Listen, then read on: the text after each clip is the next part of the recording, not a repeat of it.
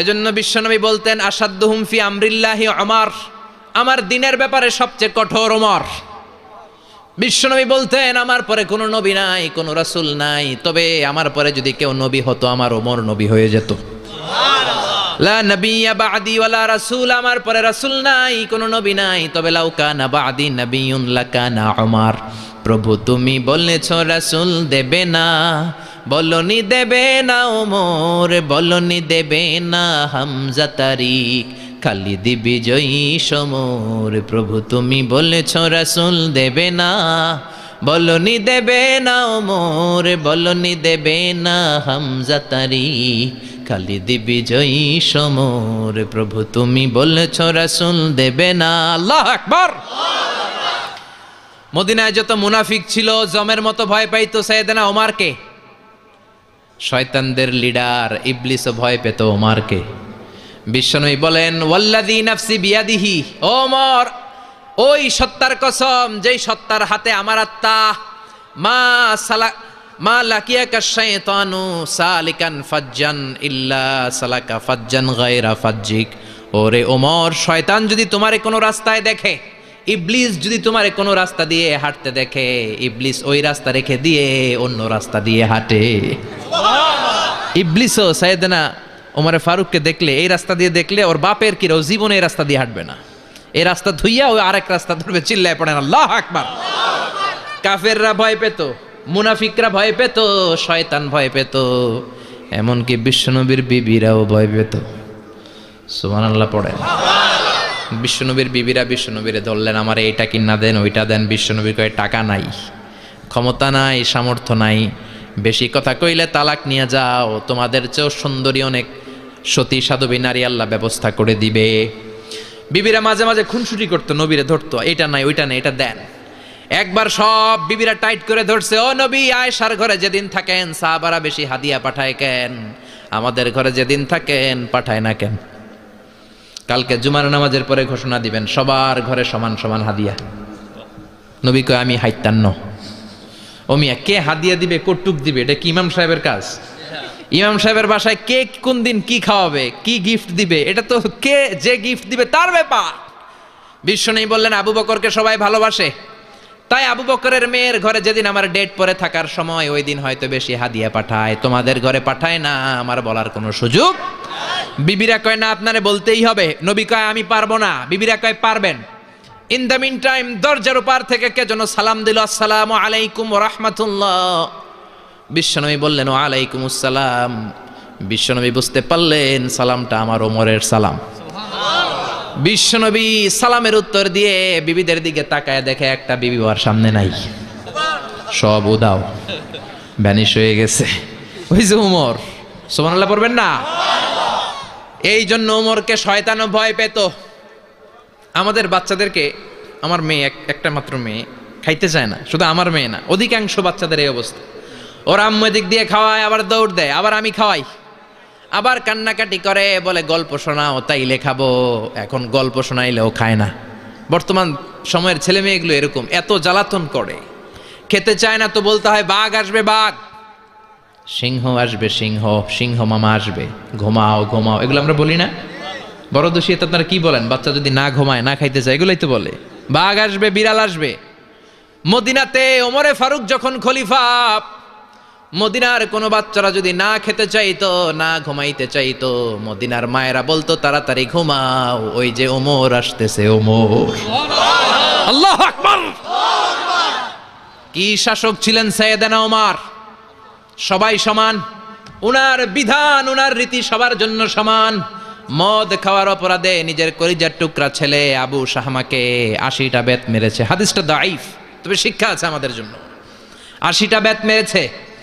এক রাওয়াতে পাওয়া যায় বেত মেরে ছেলেটাকে আহত করে ফেলেছে, আর এক রাওয়াতে পাওয়া যায় পিটাতে পিটাতে ছেলেটাকে দুনিয়া থেকে শেষ করে ফেলেছে।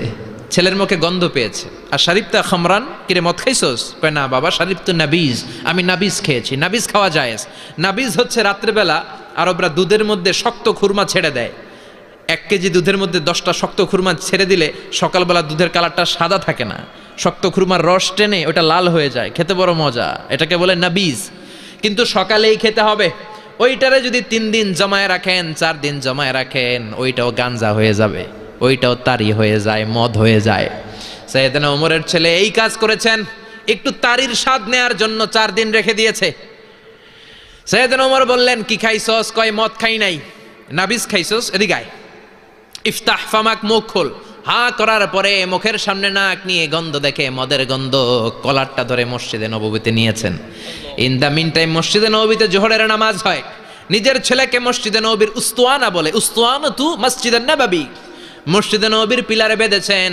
যেহেতু উনি খলিফা, মসজিদে নববীর ইমাম, জোহরের নামাজের ইমামতি করলেন। সালাম ফিরালেন, আসসালামু আলাইকুম রাহমাতুল্লাহ, আসসালামু আলাইকুম রাহমাতুল্লাহ। সালামের পর বললেন, মাকানাকুম ইনদানা হাদ, সুন্নতের পর বসে যাবেন, আমাদের একটা হদ আছে। আল্লাহর দেয়া যে বিধান, বিচার, এটাকে আরবিতে বলে হাদ, প্লুরাল হচ্ছে হুদুদ। আমাদের হুদুদ আছে, মানে গুরুদণ্ড আছে, বসবেন। হাজার হাজার মানুষ সবাই ওযু করে যখন ঢুকতেছিল, দেখে আবু শামা পিলারে বাঁধা। সবাই তো আশ্চর্য, কি আজীব তামাশা, প্রেসিডেন্টের পোলা বাঁধা। নামাজের পরে বাইরে আসার পরে হাজার হাজার মানুষ তাকিয়ে আছে। কানাঘুষা শুরু হয়ে যায়। সবাই বলে, কি হয়েছে? ওমর কয়, আমার এই টানাটানি করা যাবে না। এই যে থামেন থামেন, এখন টানলে কি হবে আমি জানি, খুব বিশৃঙ্খলা হবে। দাঁড়ায় শোনেন, দাঁড়ায় শুনলে ডবল সওয়াব। আমি চলে গেলে এরপরে আপনারা টানাটানি করে ঢুকায়েন। কথা শুনতেছেন তো? মনোযোগ আছে? লোকদের মধ্যে কানাঘুষা। প্রেসিডেন্টের ছেলে, কেউ কয় ওমর মনে হয় মারবে না, যেহেতু নিজের ছেলে তো একটু ধমকি টমকি দিয়ে ছেড়ে দিবে। কেউ কেউ বলে, না ওমর তো এত সহজ মানুষ না, মদের বিচার তো 80টা বেদ, মনে হয় 40টা মারবে। কেউ কয় না, 80টাই মারবে। ওমর চেয়ারে বসে জল্লাদরে ডাকলেন, বললেন, ইবদা বিসমিল্লাহ, নে চাবুক শুরু কর। বাইতুল মাল থেকে শক্ত সাইজের একটা চাবুক আনবি। জল্লাদ চাবুক এনে দাঁড়ালেন। ওমর বললেন, ইবদা বিসমিল্লাহ, শুরু কর। জল্লাদ মারতে শুরু করেছে। ওয়াহেদ, ইতনাইন, তালাতা, 3টা মারার পরে এক থাপ্পড় মেরে জল্লাদকে 3 হাত দূরে ফেলে দিলেন। ধমক দিয়ে বললেন, তুই চাবুক মারস নাকি চাকরি বাসাস?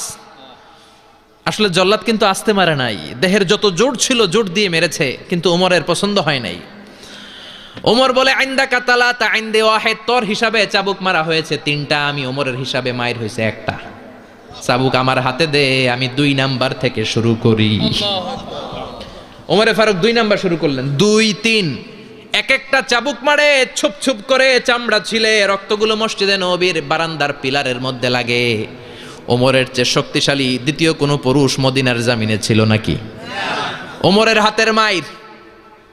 ছেলেটা চিৎকার দিয়ে বলে, বাবা, ও আব্বা, আর মদ খাবো না, ছেড়ে দেন, আর খাবো না। মদ তো আমি খাই নাই, আমি খেয়েছি নাবিজ, 3-4 দিন রাখার কারণে একটু মাতলামি হয়েছে আমার। আব্বা, এবারের জন্য ছেড়ে দেন, আর খাবো না। ওমরের কঠোর হৃদয়ে কোনো দয়া মায়া আসে না, মারতে লাগলেন। এবার আবু শাহামার মা, ওমরের বউ, পায়ের মধ্যে ওমরের পায়ে পড়ে ডেকে বলে, ও ওমর, আমার কলিজার টুকরা ছেলেটারে মারিস না। 30টা বাড়ি মারা হয়েছে, আর বাকি 50টা বাড়ির জন্য এক একটা চাবুকের বিনিময়ে আমি এক একটা ওট আল্লাহর রাস্তায় সদকা করবো রে ওমর। সাইয়েদনা ওমর বলে, এর নিয়ে যাও। আবু শাহামার মা ওট দিয়ে আল্লাহর জাইন, চাবুকের বাড়ি থেকে একটা বাড়িও কমানো যাবে না, 80টা বাড়ি দেয়া পর্যন্ত পৃথিবীর কোন শক্তি আবু শাহামারে আমার হাত থেকে ছুটাতে পারবে না। আবু শাহামার মা কাঁদতে লাগলো। ওমরের মনে দয়া মায়া হয় না। 40টা বাড়ি মারার পরে ছেলে বেহুশ, 50টা মারার পরে আবু শাহামা দুনিয়া থেকে শেষ। সবাই নিস্তব্ধ নীরবতা, পিন ড্রপ সাইলেন্ট, পিন পতন নীরবতা। রাগে তখনও গড়গড় করছে ওমর। সাইয়েদনা ওমর বললেন, গোসল দে, জানাজা দে, কবর দে। কবর দেওয়ার পরে ওই কবরের উপর 51 নাম্বার থেকে মারা শুরু করলেন। 52, 53, 60টা, 70টা, 80টা চাবুকের বাড়ি কবরের মধ্যে, বিশাল বিশাল বড় বড় বাড়ি মেরে আঘাত করে আল্লাহরে ডেকে বললেন, আল্লাহ, আমার ছেলে হওয়ার কারণে, প্রেসিডেন্টের ছেলে হওয়ার কারণে আমি পার্সিয়ালিটি করি নাই, একটা চাবুকের বাড়িও কম দেই নাই। কিয়ামতের দিন তুমি আমারে জালিমদের কাতারে দাঁড় করাতে পারবা না। আল্লাহু আকবার। ওই ওমরের শাসন যদি দেশে থাকতো, দেশটারে মদিনা বানাইতো কে? এখন রিকশাওয়ালার পোলার জন্য এক নিয়ম, প্রধানমন্ত্রীর পোলার জন্য আরেক নিয়ম, কুলিওয়ালা ঠেলাওয়ালার জন্য এক নিয়ম, প্রেসিডেন্টের মেয়ের জন্য আরেক নিয়ম। জোরে বলেন ঠিক কিনা? সবার জন্য যদি এক নিয়ম হতো, চুরি করলে যদি হাত কাটা হতো, জিনা করলে যদি পাথর মেরে গর্দানটা উড়িয়ে দেয়া যেত, বাংলার জমিনে আর কোনো চোর আর জিনাখোর পাওয়া যেত না। চুরি করলে হাত কাটো কার আইন? তবে এটা কলা চোর, মুরগি চোর, ডাব চোর, আম চোর না। যেই চোরগুলো একটা কলমের সিগনেচারের খোঁচায় দেশের 1000 কোটি টাকা মেরে দেয়, ওই চোরদের হাত আগে কাটতে হবে। জোরে কোন ঠিক কিনা? এক কলমের খোঁচায় শেয়ার বাজার খাইয়া ফেলায়, হলমার্ক খাইয়া ফেলায়, দেশের টাকা সুইজারল্যান্ডে পাঠায়, ওই চোরগুলার হাত। জোরে বলেন ঠিক কিনা? এজন্য বিশ্বনবী বলতেন, আসাদুহুম ফি আমরিল্লাহি উমর। আল্লাহর দিন বাস্তবায়নে সবচেয়ে কঠোর সাহাবী ছিলেন উমর। আবু বকর ছিলেন নরম, ওমরের মেজাজকে গরম বানাইছে কে? আল্লাহ। এই জন্য ইসলামের মধ্যে যেমনি সহনশীলতা আছে, আবার ইসলামের মধ্যে বিদ্রোহ আছে না নাই? আছে। অন্যায় দেখলে থামিয়ে দেওয়ার দরকার আছে।